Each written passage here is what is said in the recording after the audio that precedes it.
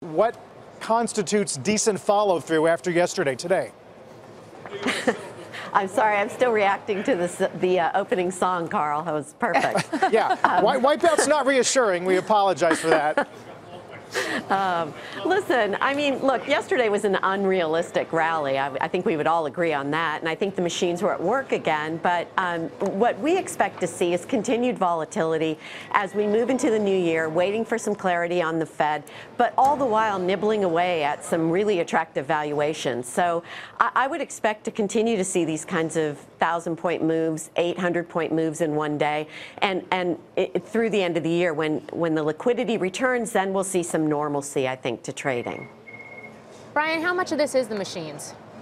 Well, it's really hard to tell. I mean, I would like to think that a lot of it over the last couple of weeks has been more driven by some of the algorithmic trading. What we've been seeing, and I think that this has been reaffirmed by data from the Investment Company Institute, is that with a lot of retail investors, they began doing tax loss harvesting at the beginning of December, almost sort of doing that type of harvesting somewhat mechanically, selling into a market that was already softening.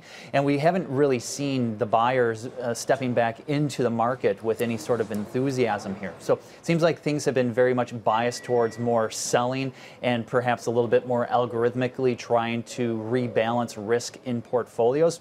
One of our portfolio managers described it as it seems like there's a bit of a buyer's strike, and that's not likely to change until we do get into the new year.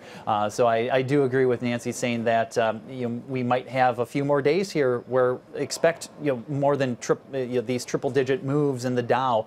Yesterday was a historic move up, keeping in mind that it was from a much higher base than previous times. So you have to look at these things in percentage terms and not just absolute point terms. But the VIX didn't really drop below 30 despite the massive move up in the equity market. So that suggests to me that maybe that was a bit of a flash in the pan and we should expect a little bit of give back. Hopefully not a complete give back, though. So Brian, just to dig into that a little bit more, what would you be looking for to actually see capitulation in this market, to actually see a rebound that is more sustainable? Well, when people were talking about capitulation about, let's say, 2 weeks ago, a lot of the narrative was around watching the VIX get above 30, and we've gotten there. So perhaps, with the retail outflows out of mutual funds, the VIX getting above 30, some of the massive gaps down, intraday volatility, I'm hoping that those are signs of capitulation on the selling side. Now, the question is where's the bottom for that? And bottoms can be pretty bumpy when you're trying to look at historical comparisons. Let's say if it was in 82 where you had almost a 20% drop, 1998 where there was almost a 20% drop, 1990 where there was almost a 20% drop. You do have these like sawtooth patterns towards the bottom. So, maybe if we can hold on to at least half of the gains that we got from yesterday, maybe that's a sign that we're beginning to get a little bit of traction. But I'm it's basically just trying to fasten my seatbelt and strap in for the ride. All right, so if you're a person who feels that motion sickness when the volatility's got you going back and forth and upside down, if, Nancy, the Journal article about automated trading and herd-like behavior on Wall Street got your attention, maybe people would be looking to someone like you for some advice. You just said you think that there's real value out there. Where do you see it? Yep, thank you, Knissa. So we had positioned ourselves in the last few weeks to an overweight in consumer discretionary. So we think the consumer, despite today's confidence numbers moderating modestly, we think the consumer's in great shape. Those confidence numbers, though lower, are still spectacular. We've also been overweight in healthcare, and we've actually been forced to trim a number of those holdings due to valuation. And we've put some of that money back to work in old technology and in some of the industrial names, and are looking for opportunities in individual holdings that just stand out, like a Morgan Stanley that's cheap enough for us now and hasn't been for the last 5 years. So, Apple at 11 times earnings, Federal Express at 9 to 10 times earnings. These are great companies, stocks you can own for a lifetime, and this is an opportunity to accumulate at much lower levels. So after we tax loss harvested, we began going back in and picking away at some new names. Okay, so FedEx, though, are you not concerned at all that they're saying that they have slowing shipping volume, say, in Europe?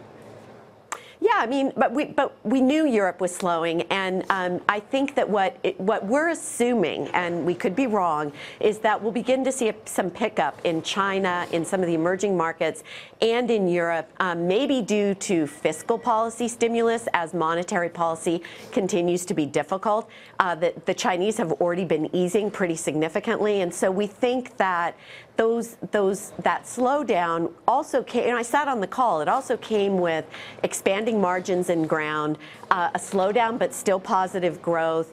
I think it was just like everything else in this market. The market was blindsided and management was pretty candid. So do I think this is a stock I want to own for the next 3 to 5 years? Absolutely.